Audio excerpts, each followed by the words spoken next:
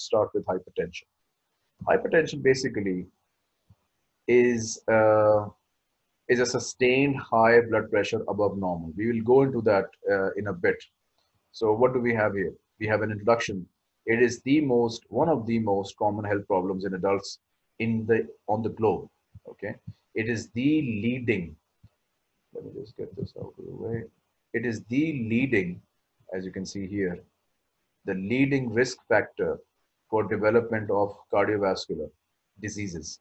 The number one thing is hypertension. And mind you, this table I've picked up from a latest classification, which is being followed or should be followed by clinicians in detecting and treating and preventing hypertension globally. I will share with you the reference for that. And the rest of actually most of the lecture is based on that document. So it's a leading risk factor for cardiovascular diseases.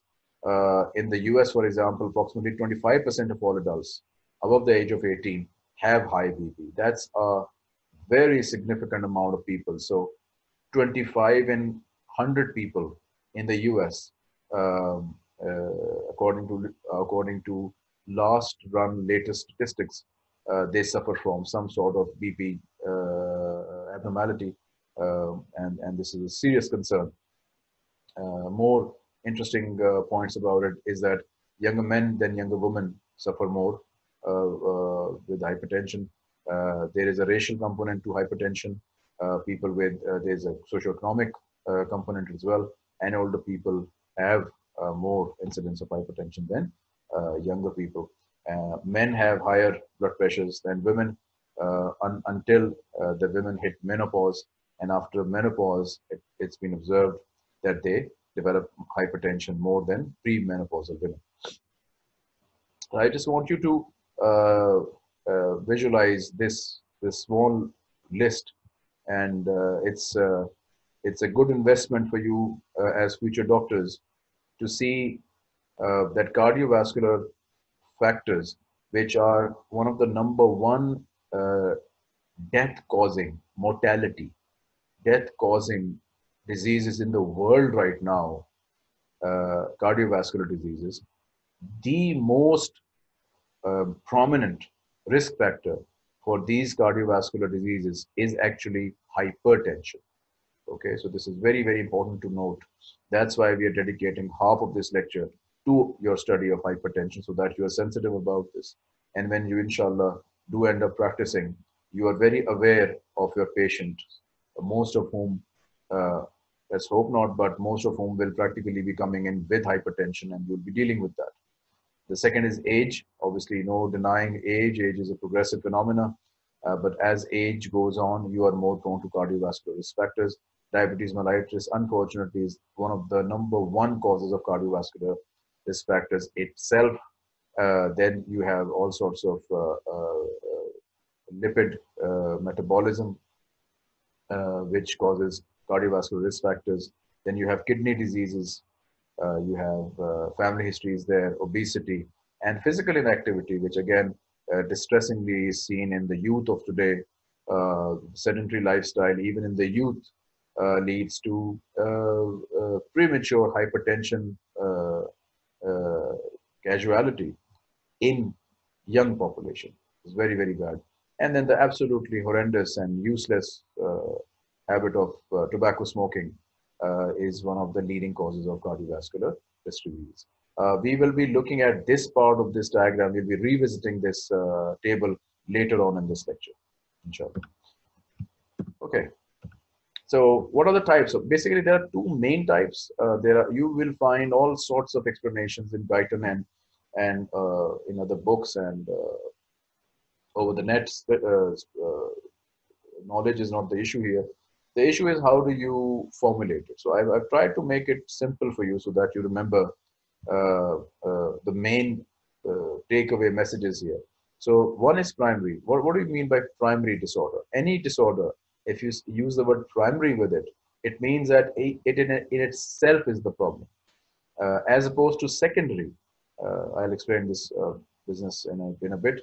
I just need to define it. Secondary is secondary to something else which is causing the problem. So When we say that primary hypertension, what we mean is hypertension which is caused by a cardiovascular issue, probably caused in origin. However, when we say hypertension is secondary, we are saying that it did not originate in the circulation. So it originated somewhere else. So diabetics have hypertension. Now, diabetes is an endocrinological problem, okay, with the pancreas, or obesity, and so on and so forth. So it's more endocrine in nature, but it leads to hypertension. Yes. So this is what we mean by secondary. Another very famous trigger for hypertension formation, secondary hypertension, is kidney disease. So kidney disease is a whole set of issues with the kidney. Okay, then those issues with the kidney lead to, you can say it's a side effect. The side effect of kidney disease, a very famous one, big one, is hypertension. So that's typically discussed under secondary hypertension. Coming to primary hypertension is also called essential hypertension, and it accounts for the majority of cases that you'll be seeing eventually in your practice.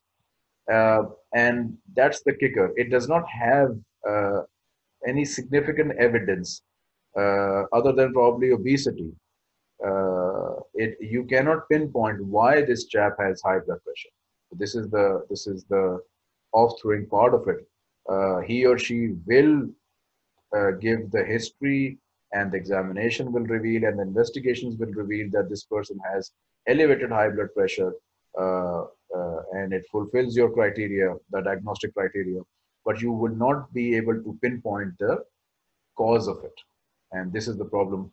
However, since these are the majority of cases, they have developed detailed protocols of how to deal with it. So that's good. Secondary hypertension, the whole role of your management and your diagnosis should be to go for the cause of this hypertension, and because unless you don't treat the cause, you won't treat the hypertension. That is not the case in primary hypertension. In primary hypertension, hypertension itself is the symptom and the disease. Since there is no evidence of any other disease, so you just treat the hypertension. Okay. This is the document that I was referring to, the seventh report of the GNC, the Joint National Committee. And what does that committee do? It basically looks at blood pressure. The various aspects of blood pressure is how to prevent it.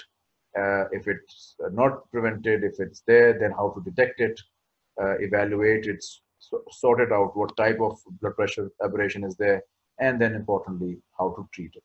Okay, this is basically a US Department of Health and Human Services initiative. And I've searched for a latest version, but could only find the seventh report on it, which is dated 2004. Maybe there's a new thing out. I've gone to the PubMed website as well, but I couldn't find. If anyone knows of a more recent endeavor on this issue, please comment in the section below the video, and so that we all are updated about it. But this is this is okay for our reference for a basic science lecture. So I'm gonna go ahead with that. So primary hypertension, according to this document, basically, don't be worried. There's a lot of data here, but it's a walk in the park. So in this table, it's very simple. He has compared, the authors have compared the latest document with the previous one.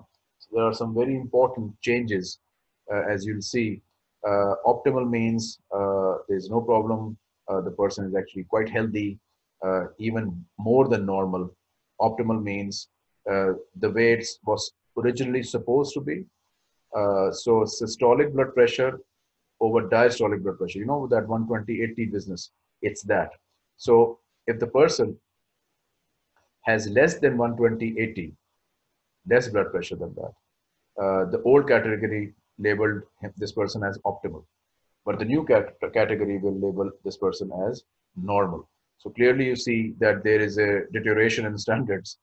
This is because hypertension is not stopping. It just moves on and carries on, and there are more people becoming sicker. So when they jotted down the sixth report, the situation was different. And when it time came for a revision to the seventh report, the situation had deteriorated. So optimal became normal, normal and borderline became pre-hypertension.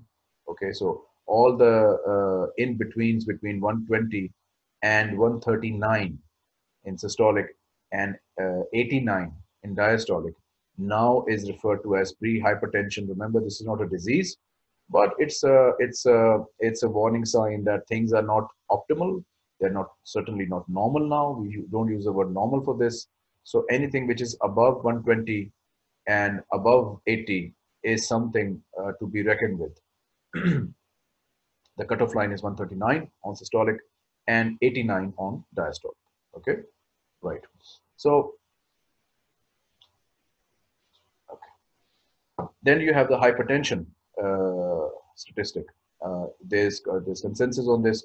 Anything above 140 and anything above or equal to 90 sustained is hypertension. And then you have the substages of hypertension, stage 1, 2, and 3, which were then changed in this classification. Stage 1 remains the same, but stage 2 and 3 were merged into stage 2. So clearly, the incidence had gone up. Anything above 160 is basically now stage 2. And anything above 99 diastolic is now stage 2. It's important to look at it from things from a historical perspective as well, because that shows you the progression of disease and how people are dealing with it now. Experts are dealing with it now. Classification of based on this, the new classification of blood pressure for adults is this basically. The normal is systolic less than 120, diastolic less than 80. Pre-hypertension, as I mentioned, is 120 to 139, 139 being the cutoff. And in diastolic, it's 89 is the cutoff. Okay, stage 1 hypertension, these are the figures, and then stage 2 is anything more than 160 systolic and more than 100 diastolic. This is the way that hypertension should be diagnosed based on these values. Recommendation, checkup recommendation. I found this to be of interest for you. A normal person who has normal blood pressure should be rechecked anyway. We are talking about adults here. Within 2 years. Okay, and remember, these are adults without any end organ damage. I'll be speaking about end organ damage in a bit. So people who right now don't have end organ damage with their blood pressure measurements. So normal needs to be checked every 2 years. Pre-hypertension, rechecked them every 1 year. Stage 1 hypertension confirmed within 2 months. Whether this chap has modified his lifestyle or not, we'll talk about this. Stage 2 hypertension, basically a more aggressive way to not just pursue his hypertension, but also look for the sequelae of hypertension, i.e. Which organ or organs are being damaged by this hypertension and how to limit this. Okay. So the contributing factors, basically we divide them into 2, risk factors and lifestyle factors. Risk factors are things which are pretty much fixed. You can't do much about it. Family history, nothing can be done about that. Race, diabetes, if it's there, then diabetes is the main cause, and you can limit the effects of the cardiovascular effects that diabetes has. You can't really reverse them once they come into play, and they're pretty much in the progressive forwards direction. Age, again, is something which happens to everyone, and age-related blood pressure changes also happen to everyone. The extent may be different in people, but they certainly do happen. So, for example, arteries do harden because of deposition of fat in the walls and decrease in the elastic tissue. The nature of elastic tissue itself denatures along with age. So there's no stopping that. You can only retard it, but this just forwards. Age is not a disease, but it's a reality. These are the fixed risk factors. However, lifestyle factors, they can, thankfully, they can be looked at and changed. If the salt intake is more, decrease the salt, and we'll be talking about salt in a bit. It's an interesting discussion. Decrease calorie intake, control obesity, increase physical activity. Hopefully, alcohol consumption is not an issue in this country. And in women, oral contraceptives has a very clear link with developing hypertension in females. So, lifestyle changes, modifications are the first things in a physician's mind to address, not the pill that is prescribed and the patient then becomes a pill popper. First, you need to discuss and convince the person to change his eating habits, his or her obesity, level of exercise, and so on. And many patients do respond to these lifestyle modifications, and they don't need any pharmacological treatment. Something which physicians these days are a bit trigger happy, I would say, and they go for the medication as a first port of call, which shouldn't be the case in our new generation, hopefully. Okay. Uh, so the manifestations or symptoms of essential hypertension, well, most of them are asymptomatic.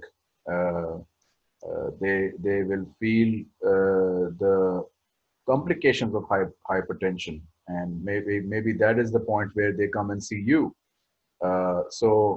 Essential hypertension, since it's a response of circulation itself causing the high blood pressure, it does remain asymptomatic in most cases. However, sustained high blood pressure eventually accelerates atherosclerosis. And actually, this is the main disease causing component in hypertensives, because this causes all sorts of cardiovascular disorders. And as I mentioned, we will revisit this table, and now we will look at this part of the table. Okay, so they are saying, and remember, if you have the time to look at the previous report, you will have a different organization of these diseases. This is very important, and hence it's important to see the historical perspective here, in the sense that some of these diseases were on top in the last report, but in the latest one, according to what I have found, this is the latest document, the heart as an organ is the number one recipient of atherosclerotic insult in hypertensive. So in hypertensive patient, eventually, as of latest data, heart gets affected most. You have left ventricular hypertrophy being the number one feature of heart damage in hypertensives. Then you have angina, which is pain of ischemia, myocardial ischemia. You have revascularization. You have heart failure. So advanced patients of hypertension go into heart failure when they present to the doctor. Then the second recipient of the injury is brain. You have strokes, you have dementia. Then look at this, CKD, chronic kidney disease. Very discussed matter in hypertension is the effect that hypertension has on kidney. Now, remember, don't be confused here. These things are bidirectional. Okay, kidney disease causes hypertension, and hypertension causes kidney disease. Okay, so let's be very clear.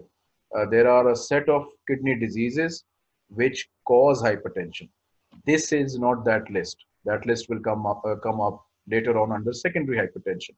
This list is basically hypertension causing kidney disease. Okay, so sustained high blood pressure damages the vessels of kidney. This is what being said. Peripheral artery disease is again that thing which constant increase sustained high blood pressure within vessels triggers a response from the atherosclerosis, in the sense that there is more deposition of fat in the wall, and also sustained blood pressure challenges the elasticity of arteries of vessels in the long term, leading to quicker decrease in their elastic profile, beating age to it. Retinopathy, so again atherosclerosis of the retinal vessels will lead to ischemia of the retina and changes in the vision of the person. So hypertension through its atherosclerotic weapon causes all sorts of organ damage, and this is the way to look at essential hypertension. So it's a silent morbidity and mortality maker. Uh, Silent because it's mostly asymptomatic itself. It expresses itself via this weapon on the various crucial organs of the body. Diagnosis, again, it's not just one high reading of blood pressure that would prompt you to label this person as a hypertensive. There are protocols, and they should really be followed to the spirit. Let's not be trigger happy in labeling people with diabetes or hypertension based on single readings. That's most unfortunate. Repeated repeated serial blood pressure measurements are the way to go. Diabetes is based, I beg your pardon. Hypertension is based on an average of at least two or more high blood pressure readings taken at each of two or more visits. So you ask the person to come back. If he or she has come to you once and you had two or more high blood pressure readings in that visit, ask the person to repeat the visit, or go home and make a diary of serial blood pressures, and then you study that diary and then repeat the blood pressure readings in your office as well. If all of this leads to a sustained image of high blood pressure, then you should be prone to make a diagnosis of hypertension.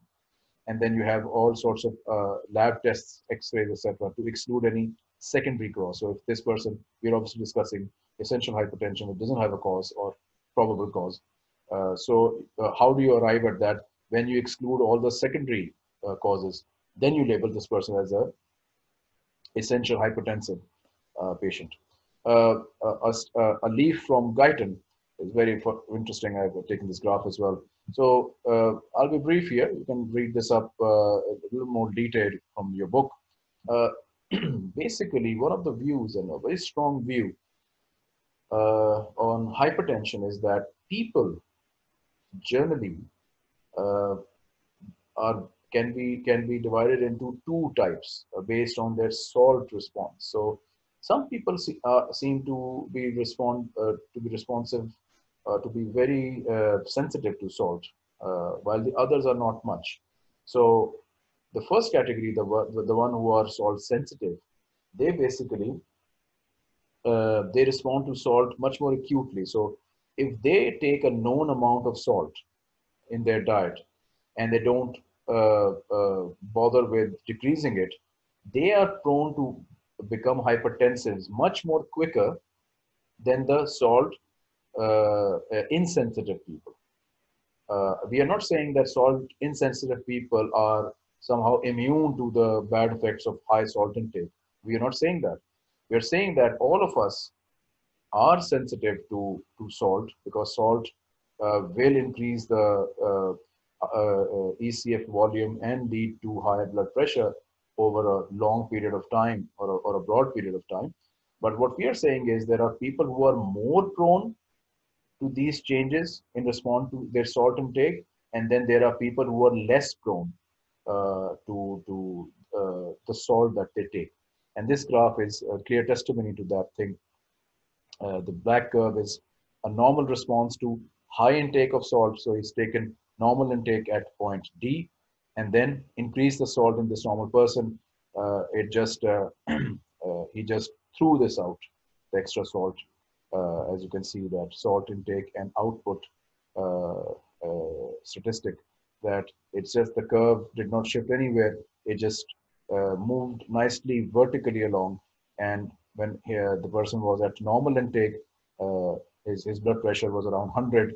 And when you increase the diet intake, maybe slightly a few degrees to the right, but negligible really. And where did that extra salt and water go? The kidneys threw it out, because this is a normal person we are talking about. Now we are talking about essential hypertension tension scenario. The two responders. So the red one is the salt insensitive person.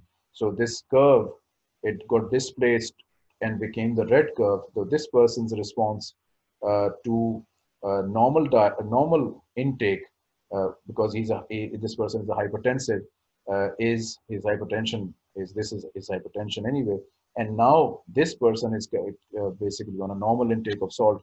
Now you've increased that normal intake of salt, so the blood pressure would sort of remain in the same category. Although if you really look at it threadbare, there's a slight rightward shift, minuscule really. So this person is really salt insensitive. As you can see, that salt did not do much to his blood pressure. However, look at the blue line, the salt sensitive person. So these are the people who are very sensitive to their salt intake. If it was normal, it was less than 150. But as soon as you gave him that same high intake of salt that you gave your normal person and the salt non-responder, this person's BP shot up and went above 150. So clearly, there's a difference between essential hypertensives as salt insensitive people and salt sensitive people. An interesting discussion to take up from Guyton. Again, this is an important aspect when you're diagnosing your patient. Okay, so treatment. So treatment, basically, the main objective is to keep the blood pressure obviously less. But what is the cutoff line here? The cutoff line is less than 140 and less than 90. Less than 140 systolic, less than 90 diastolic. Basically, if you remember the definitions and the statistics we used early on in the diagnosis of hypertension, this is the cutoff line for hypertension, and you want to keep it lower than these values, and that's the mainstay of treatment. Now, what is the second most important part of the treatment is to prevent morbidity and mortality. The difference is morbidity is a disease causation and the suffering that comes with it, while mortality is death. So obviously, one of the mainstays is to decrease both morbidity and mortality. Okay, and how to do it? There is a lifestyle modification management protocol, which is being shown here again from the same document.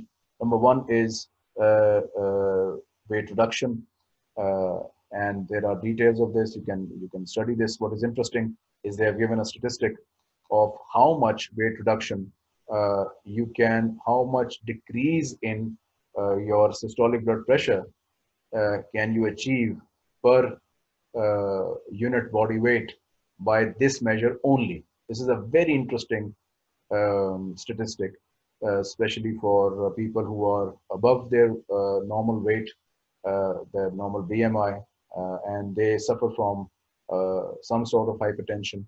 Weight reduction itself, look at the stat. This is motivation enough to go for hitting that treadmill or going to the park. Diet rich in fruits, vegetables, low in fat, low in dairy, and look at the dividend that you get for that. Okay, then sodium intake. As people move along the age clock, salt needs to come down. They have shown, Guyton discusses this in some significant detail. Do read it once. It gives you a picture of how salt is such a big issue as you move along the age continuum, that you need to really decrease the salt. And you must have observed that elders in your house, they are very picky or finicky about salt, and there's a reason to that, because in old age, salt can create more volume related issues and directly more blood pressure related issue than when you are youthful. The kidneys are older, they are frail, their handling of the salt may not be spiffy as a younger person. And so it's better to eat less than to load your ECF volume and then do the kidney not a big favor. Just eat less salt, okay? And look at the dividend that you get on systolic blood pressure reduction. Physical activity cannot be argued more, is essential for blood pressure reduction. And hopefully this may not be a big issue, but in the West, it is a big issue to decrease the alcohol consumption. And this also has a significant role in systolic blood pressure reduction. Right.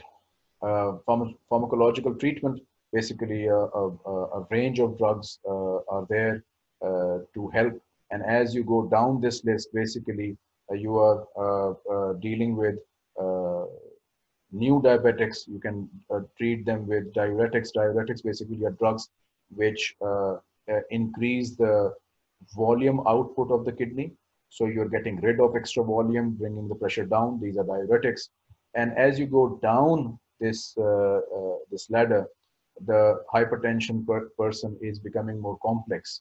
So you're talking stage 1 and stage 2 here as you go down. Also, there are protocols where you combine two different class of drugs. So there are single drug treatments of hypertension, simple hypertensives. Then there are two drug treatments protocols defined for resistant hypertension, which is more difficult to treat. So they have to use two drugs and try to manage it. And remember, pharmacological treatment cannot be, I'm saying this again, cannot be the first thing that you do with the patient. The first thing that you have to do is counsel about lifestyle modification and put this chap on lifestyle modification. Make notes for him. Do hard work as a physician. It's hard work getting people to change their habits. So all this business, this needs to be talk to the guy, try to convince the person that these are the modifications which will significantly reduce the blood pressure on its own, and then ask him to come back for a follow appointment. And then when you and this is that running theme of hypertension that I was posting on Facebook, is put him on a medication. Be conservative in using of medication, especially when you can prevent this. So if he or she only shows resistant, his hypertension is resistant itself to your lifestyle modification chart, which you made meticulously for this guy, only then go for the pharmacological treatment. So we've done the primary hypertension, the essential hypertension. Coming to secondary hypertension. Okay, so as we mentioned earlier, that primary hypertension, essential hypertension does not have a obvious cause. Secondary hypertension does. Okay, and in this, one of the main causes relate to kidney. Kidney itself can cause hypertension, and we'll look into this. We'll go into details. A word of advice here is that I'll be, because of the scope of the lecture and the time duration has put some restrictions on me. This cannot be a horrendously long lecture. In secondary hypertension, books have given lots of other causes of secondary hypertension. So you can imagine, and I will show you the causation table as well. There are a lot of organs which, if they become faulty, they can cause hypertension. But I've picked renal because Guyton has picked renal and has invested most of the comments, the main comments on kidney causing hypertension. So I will focus on this.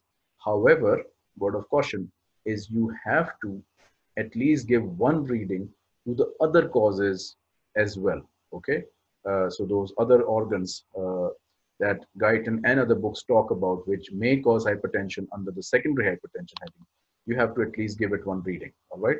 However, my lecture from this point onwards will focus on mainly the kidney causes. So the largest single cause of secondary hypertension is renal cause. And all these sorts of problems with the kidney, the famous diseases, glomerulonephritis, acute renal failure, renal obstruction by a stone, polycystic kidney disease, diabetes comes in again. So diabetes also causes kidney disease, which then causes hypertension. You can see the enormous mess a person can be being a diabetic. And type 1 is, again, you're born with it. But type 2, pretty much you put it upon yourself Again, it has genetic component, but if you can just manage your diet and not be obese and just easy on the junk food and this sort of thing, and do more exercise, diabetes type 2 can be managed. But once it gets sets itself up in in a person, then kidney goes, then cardiovascular goes, because it triggers hypertension. And strange renal disease is all obviously the last station in this sad saga of kidney disease, after which hypertension becomes a raging problem in this person. So kidney is one issue that one has to deal with, and now you have to deal with hypertension as well. Okay. Um, there was a graph. Okay, fine. So this is basically, let me just show you again. These are the causes of kidney diseases. These are kidney diseases causing hypertension. Okay. Now, each one of them has a story of its own. Okay. You may look at it in your own time. All right. However, the mainstay of Guyton and other standard textbooks is this: renovascular hypertension. What is this? So while we can talk about an acute renal failure, shutdown of the kidney, and how does that cause uh, fluid retention, which then goes on to cause hypertension, uh, this particular aspect, this slide basically is about renovascular hypertension. So something is, so we are talking about the original issue. The original issue is something is wrong with the vasculature of the kidney, not its parenchyma, not originally. You're talking about the first shot that was fired, the initial insult. Okay. Uh, so the initial event was something was wrong, something became wrong in the vasculature of the kidney. Okay, so be very clear. Renovascular is a big topic in hypertension, secondary hypertension. One of the main causes of hypertension, kidney-induced hypertension, are due to renovascular causes. So this is where that renin-angiotensin 2 axis will come into play. Okay, that's why I asked people to revise this thoroughly so that we can negotiate this slide. Okay. So now let's slowly descend into the thick of it. We have three scenarios, three main scenarios. Okay. Uh, One is a renin secreting tumor. Okay. So what will happen? Renin is, you know where renin is secreted from, the JG cells, right? It's part of the mainly the afferent arteriole, also part of some of the efferent, but mainly the afferent arteriole. Okay, so it's again a vascular issue. Now it has developed a tumor. What will happen? What will happen is this tumor will abnormally increase production of renin. Renin will then lead to a equal amount of abnormal levels of angiotensin 2. And you now should remember what angiotensin 2 does. It increases TPR. So direct action is a rising of the arterial blood pressure enormously. And then you have a delayed component via the aldosterone fluid retention wing of it. And this causes that sustained chronic hypertension. Okay. So this chap will come up with a sustained high blood pressure over months to years, maybe months rather, because the blood pressure will be raging, and this chap will need to be treated quickly. And after an imaging study, you will find that there's a tumor. The blood levels of renin will be abnormal. You will go for imaging. That will be the tumor. You will need to treat that tumor, and the whole thing will come back to normal. So this is one of the examples where it's this axis which causes the hypertension, and this axis relates to the renovascular aspect of the kidney. Number two is renal ischemia. This is where the physiology, pure physiology kicks in. Okay. So Guyton discusses under renal ischemia further two aspects. Let me go slowly here. By renal ischemia, we mean that you have decreased blood flow to the kidney to the extent that the normal filtration processes of the kidney, which the kidney is supposed to do, have decreased. GFR drops. So if you decrease blood flow, ischemia causing decreased blood flow of the kidney, what are you doing? You're not supplying the kidney with enough blood for it to do its job, which is filtration, and then giving you back the renal. Remember the renal blood flow that we talked about, that 20% becomes the filtration fraction and 80% is given back to the circulation, right? And even in that 20% filtration fraction, most of the stuff is reabsorbed and given back to the circulation. You remember all that discussion, I hope. So all of that is reduced when you decrease the blood supply of the kidney. Okay. So what are you doing? You are basically retaining unfiltered blood in your circulation. That's one thing. Number two, what you are doing is you are asking the kidney to secrete renin. Okay. I need not go into detail why this renal ischemia will cause renin secretion. You should now be able to pick this up. Okay. So renal ischemia will cause renin secretion, which will then cause angiotensin II formation, which will then add to the woes of this patient. It will add on an already extra volume retained circulation. It will cause vasoconstriction. Okay. And through its aldosterone wing, it will cause even more fluid retention, even more retention of sodium and its attendant volume, water.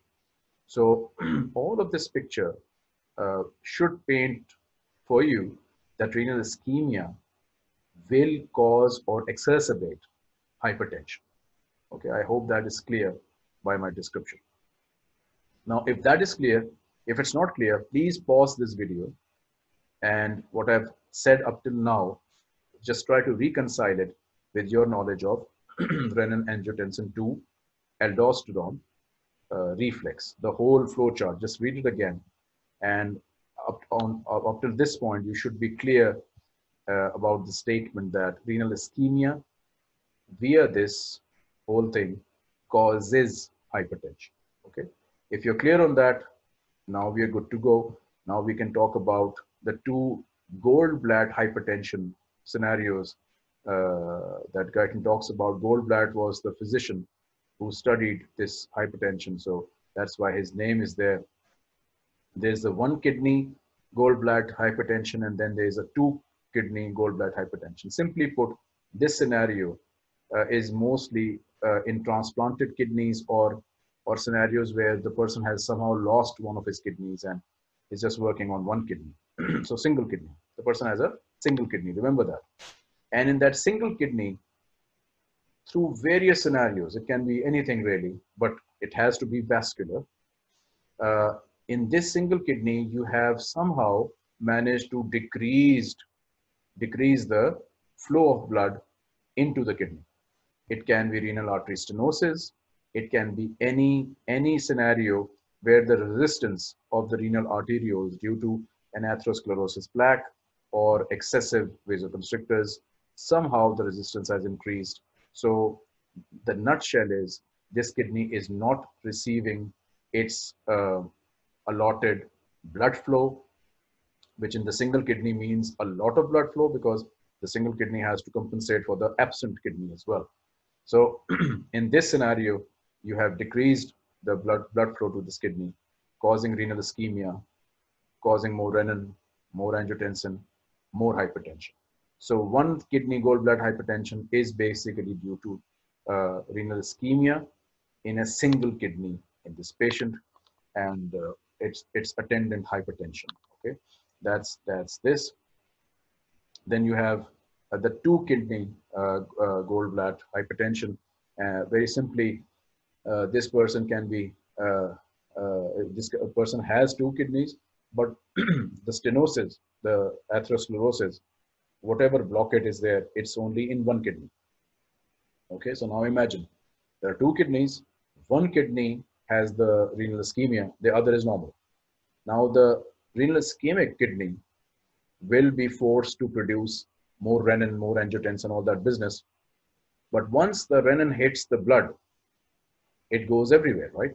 It will go into the kidney, the normal kidney, it will go to the lungs and all that sort of thing. And when angiotensin gets formed, angiotensin 2 gets formed, it will not differentiate which kidney are you. So it will affect the vasoconstriction of the efferents in the diseased, in the ischemic kidney and the normal kidney.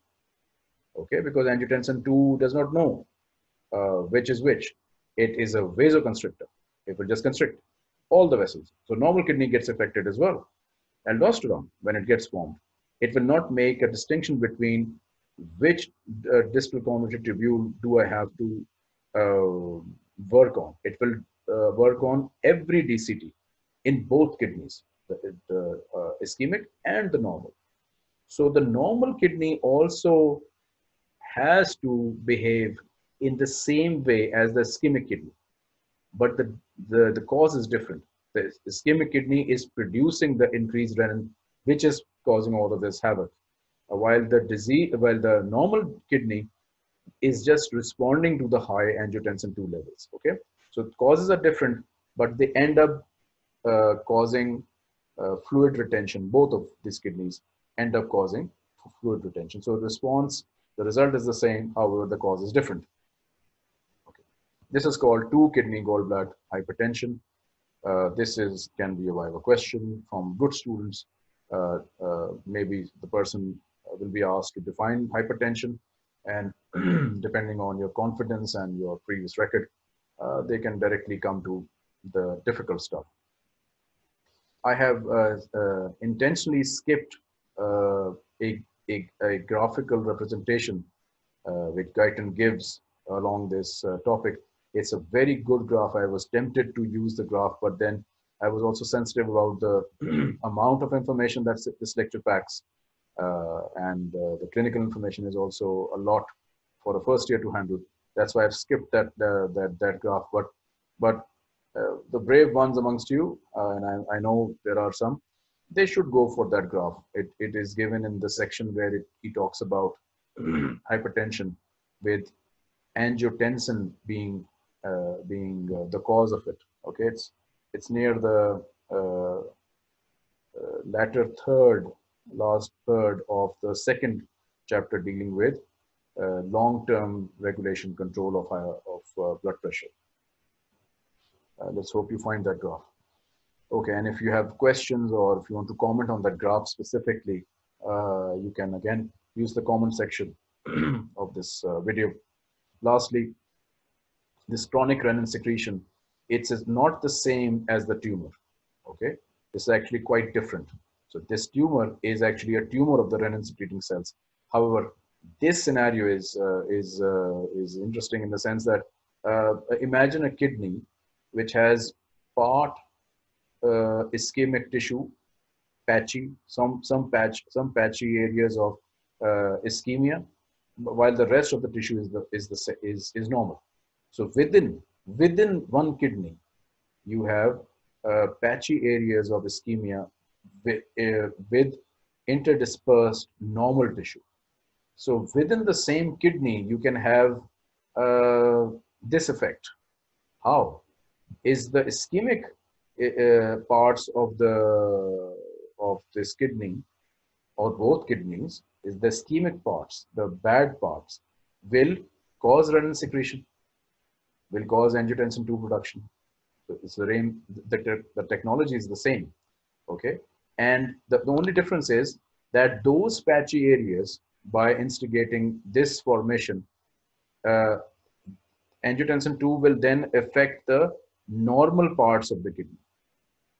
Okay, we're not talking about whole kidneys now. We're talking about within the kidneys, the ischemic sections producing renin and angiotensin 2, which then eventually affects the normal part to behave exactly in the two kidney gallbladder scenario.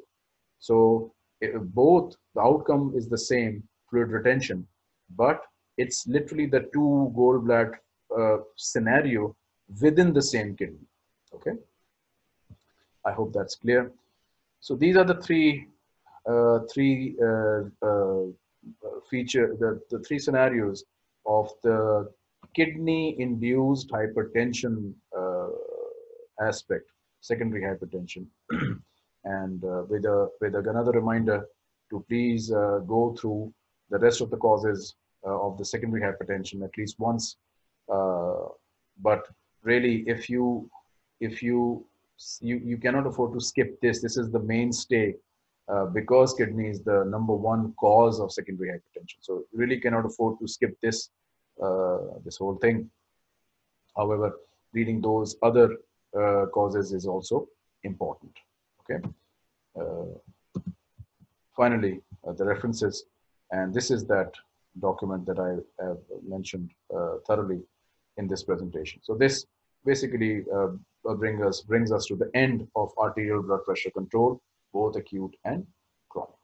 Thank you. Assalamu alaikum wa rahmatullahi wa barakatuhu.